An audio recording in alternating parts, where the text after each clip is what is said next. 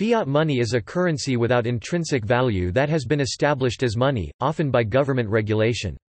Fiat money does not have use value, and has value only because a government maintains its value, or because parties engaging in exchange agree on its value. It was introduced as an alternative to commodity money and representative money. Commodity money is created from a good, often a precious metal such as gold or silver, which has uses other than as a medium of exchange. Such a good is called a commodity. Representative money is similar to fiat money, but it represents a claim on a commodity which can be redeemed to a greater or lesser extent. Fiat money first began to be used in China in the 11th century. Since then, it has been used by various countries, usually concurrently with commodity currencies. Fiat money started to dominate in the 20th century. Since the decoupling of the US dollar from gold by Richard Nixon in 1971, a system of national fiat currencies has been used globally. Fiat money has been defined variously as any money declared by a government to be legal tender. State-issued money which is neither convertible by law to any other thing, nor fixed in value in terms of any objective standard. Intrinsically valueless money used as money because of government decree. An intrinsically useless object that serves as a medium of exchange, also known as fiduciary money. The term fiat derives from the Latin fiat, let it be done, used in the sense of an order, decree or resolution.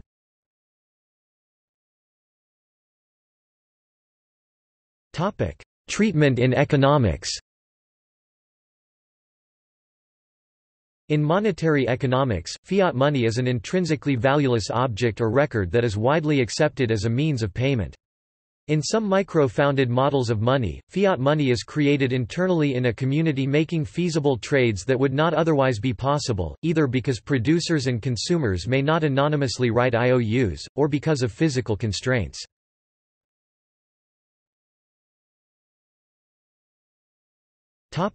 Precious metals.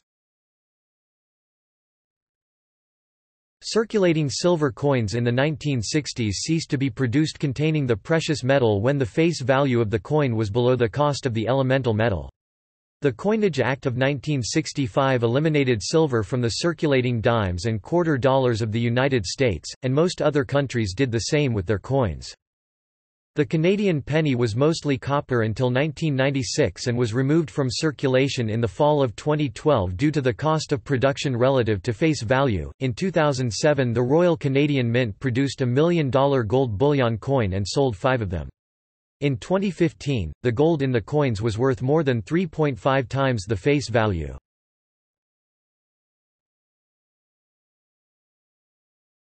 Topic: History.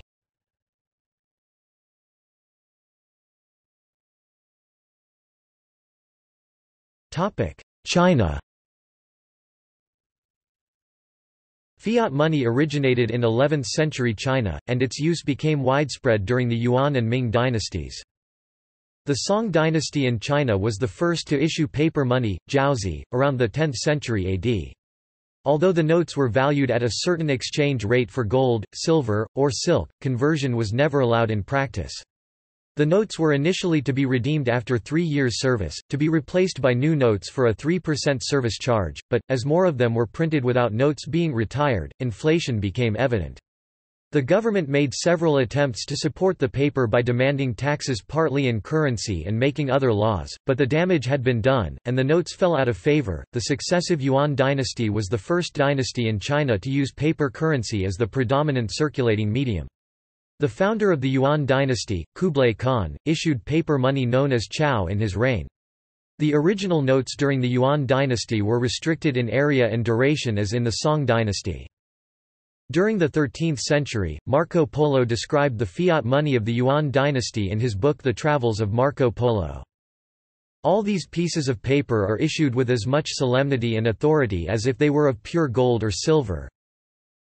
And indeed everybody takes them readily, for wheresoever a person may go throughout the great Khan's dominions he shall find these pieces of paper current, and shall be able to transact all sales and purchases of goods by means of them just as well as if they were coins of pure gold.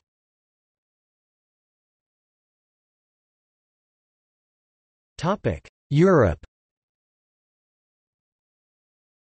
Washington Irving records an emergency use of paper money by the Spanish in a siege during the conquest of Granada 1482–1492. In 1661, Johann Palmstruch issued the first regular paper money in the West, under royal charter from the Kingdom of Sweden, through a new institution, the Bank of Stockholm. While this private paper currency was largely a failure, the Swedish parliament eventually took over the issue of paper money in the country. By 1745, its paper money was inconvertible to specie, but acceptance was mandated by the government. This fiat currency depreciated so rapidly that by 1776 it returned to a silver standard. Fiat money also has other roots in 17th-century Europe, having been introduced by the Bank of Amsterdam in 1683.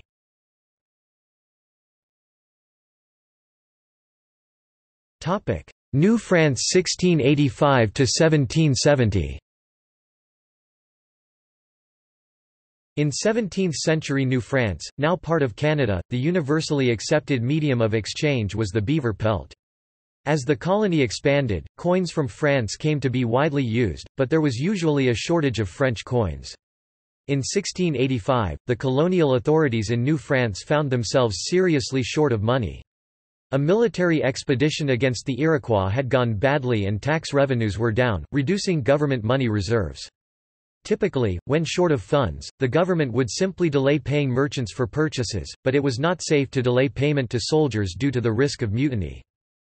Jacques de Mules, the intendant of finance, came up with an ingenious ad hoc solution, the temporary issuance of paper money to pay the soldiers, in the form of playing cards. He confiscated all the playing cards in the colony, cut them up into pieces, wrote denominations on the pieces, signed them, and issued them to the soldiers as pay in lieu of gold and silver. Because of the chronic shortages of money of all types in the colonies, these cards were readily accepted by merchants and the public and circulated freely at face value. It was intended to be purely a temporary expedient, and it was not until years later that its role as a medium of exchange was recognized. The first issue of playing card money occurred in June 1685 and was redeemed 3 months later. However, the shortages of coinage reoccurred and more issues of card money were made in subsequent years. Because of their wide acceptance as money and the general shortage of money in the colony, many of the playing cards were not redeemed but continued to circulate, acting as a useful substitute for scarce gold and silver coins from France. Eventually, the governor of New France acknowledged their useful role as a circulating medium of exchange. As the finances of the French government deteriorated because of European wars, it reduced its financial support for its colonies, so the colonial authorities in Canada relied more and more on card money. By 1757, the government had discontinued all payments in coin and payments were made in paper instead. In an application of Gresham's law, bad money drives out good, people hoarded gold and silver, and used paper money instead. The costs of the war with the British led to rapid inflation in New France. Following the British conquest in 1760, the paper money became almost worthless, but business did not come to a halt because gold and silver that had been hoarded came back into circulation. Under the Treaty of Paris 1763, the French government agreed to convert the outstanding card money into debentures, but with the French government essentially bankrupt, these bonds fell into default and by 1771 they were worthless. The Royal Canadian Mint still issues playing card money in commemoration of its history, but now in 92.5% silver form with gold plate on the edge. It therefore has an intrinsic value which considerably exceeds its fiat value. The Bank of Canada and Canadian economists often use this early form of paper currency to illustrate the true nature of money for Canadians.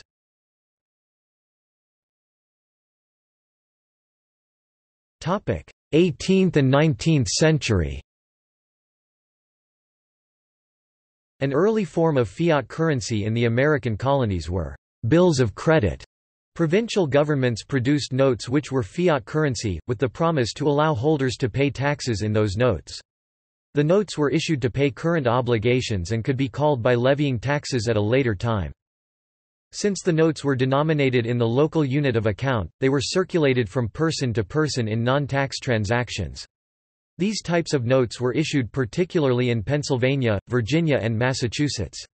Such money was sold at a discount of silver, which the government would then spend, and would expire at a fixed point in time later. Bills of credit have generated some controversy from their inception. Those who have wanted to highlight the dangers of inflation have focused on the colonies where the bills of credit depreciated most dramatically, New England and the Carolinas.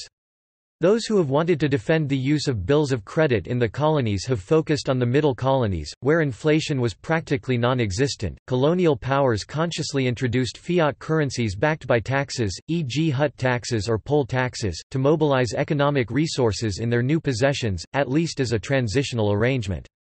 The purpose of such taxes was later served by property tax. The repeated cycle of deflationary hard money, followed by inflationary paper money, continued through much of the 18th and 19th centuries.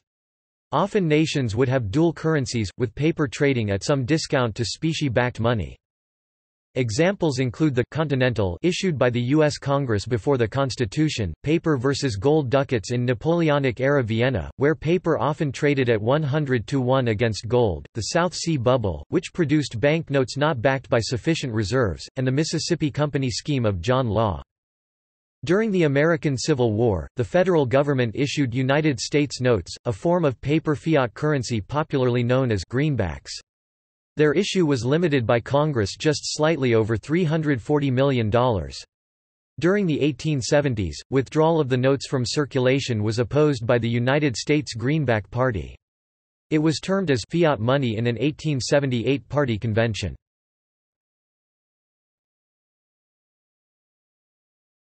Topic: 20th century.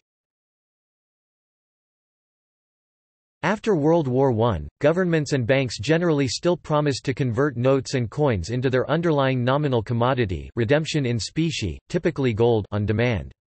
However, the costs of the war and the required repairs and economic growth based on government borrowing afterward made governments suspend redemption in specie.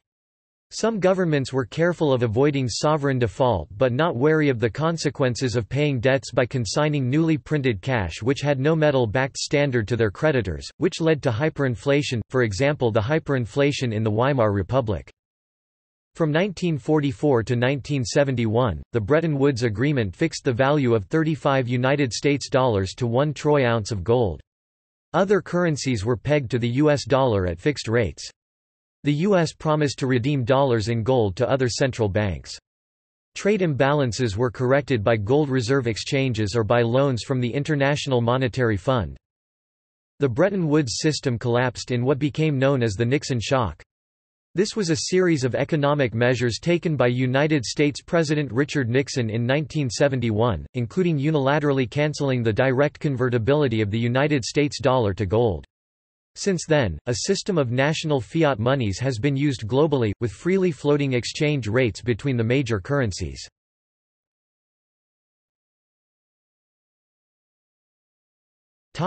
Money creation and regulation.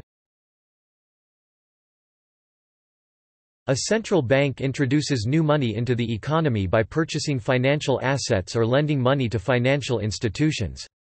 Commercial banks then redeploy or repurpose this base money by credit creation through fractional reserve banking, which expands the total supply of broad money, cash plus demand deposits. In modern economies, relatively little of the supply of broad money is in physical currency.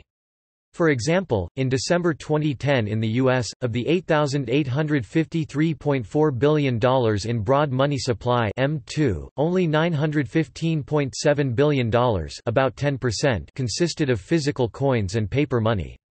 The manufacturing of new physical money is usually the responsibility of the central bank, or sometimes, the government's treasury.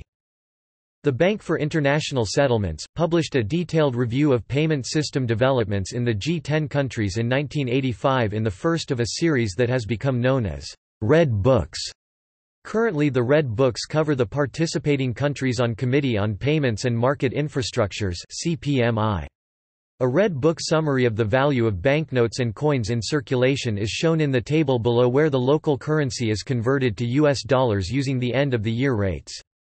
The value of this physical currency as a percentage of GDP ranges from a high of 19.4% in Japan to a low of 1.7% in Sweden, with the overall average for all countries in the table being 8.9%, 7.9% for the US. The most notable currency not included in this table is the Chinese yuan, for which the statistics are listed as not available.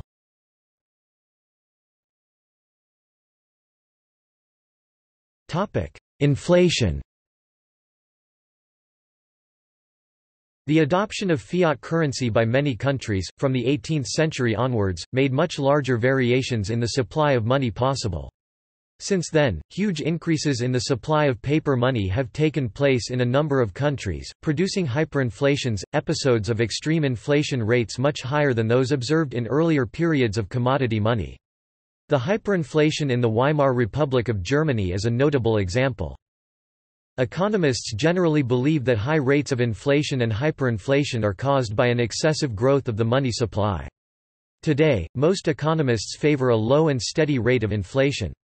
Low, as opposed to zero or negative, inflation reduces the severity of economic recessions by enabling the labor market to adjust more quickly in a downturn, and reduces the risk that a liquidity trap prevents monetary policy from stabilizing the economy. However, money supply growth does not always cause nominal price increases. Money supply growth may instead lead to stable prices at a time in which they would otherwise be falling.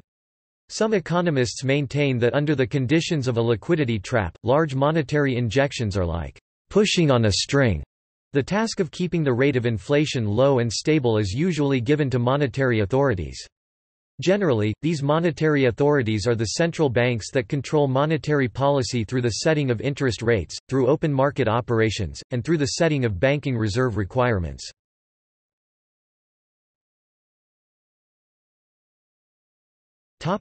Loss of backing. A fiat money currency greatly loses its value should the issuing government or central bank either lose the ability to, or refuse to, further guarantee its value. The usual consequence is hyperinflation. Some examples where this has occurred are the Zimbabwean dollar, China in 1945 and the mark in the Weimar Republic in 1923. But this need not necessarily occur. For example, the so-called Swiss dinar continued to retain value in Kurdish Iraq even after its legal tender status was withdrawn by the Iraqi central government, which issued the notes.